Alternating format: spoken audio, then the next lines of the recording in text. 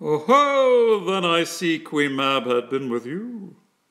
She is the fairy's midwife, and she comes in shape no bigger than an agate stone on the forefinger of an alderman, drawn with a team of little atomies athwart men's noses as they lie asleep.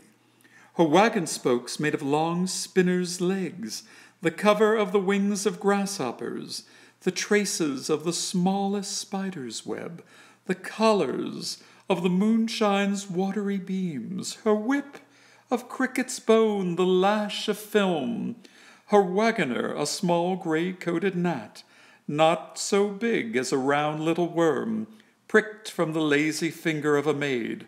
Her chariot is an empty hazelnut, made by the joiner squirrel or old grub, time out of mind the fairy's coachmakers. And in this state she gallops, night by night, through lovers' brains, and then they dream of love, or courtiers' knees that dream on curtsies straight, or lawyers' fingers who straight dream on fees, or ladies' lips who straight on kisses dream, which oft the angry Mab with blisters plagues, because their breaths with sweetmeats tainted are. Sometimes she gallops o'er a courtier's nose, and then dreams he of smelling out a suit. And sometimes comes she with a tithe pig's tail, tickling a parson's nose as a lies asleep, then dreams he of another benefice.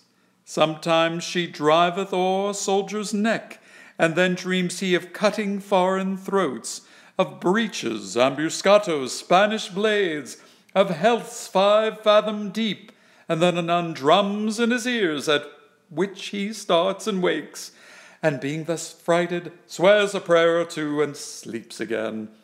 This is that very Mab, that plats the manes of horses in the night, and bakes the elf locks in foul sluttish hairs, which once untangled much misfortune bodes. This is the hag, when maids lie on their backs, that presses them, and learns them first to bear, making them women of good carriage. This is she.